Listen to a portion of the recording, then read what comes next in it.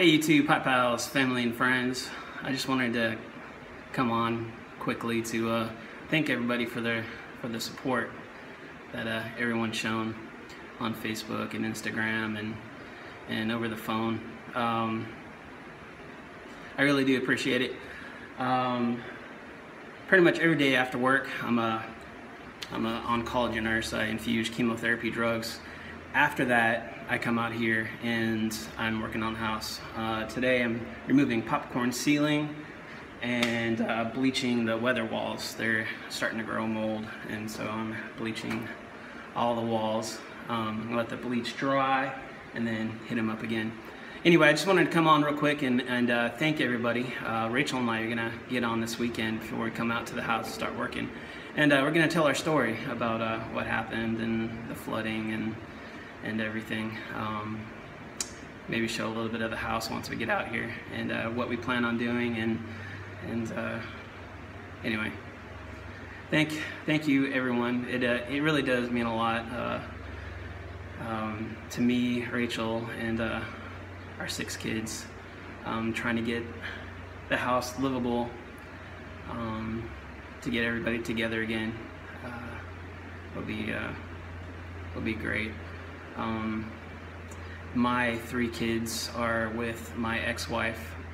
Haven't seen them in a little bit. We got together this weekend. We pulled some nails and that kind of stuff.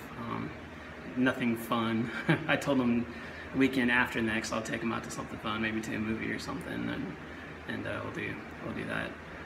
And Rachel's kids are with her ex-husband. Both houses, they didn't flood, so they have a home to stay at. We are staying with Rachel's mom, my mother-in-law. She's been gracious enough to house us for as long as we need to. And the next thing we need to do is get the air conditioner. This house isn't going to dry out until we get the air conditioner running.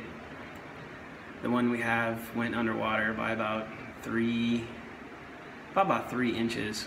We even lifted it up on blocks as far as we could, and it was just barely touching the air conditioner when we were forced to leave. When we mandatory evacuation, they came up to the door right here and said, "You gotta go," so we left. Probably could have saved a lot more if I stayed, but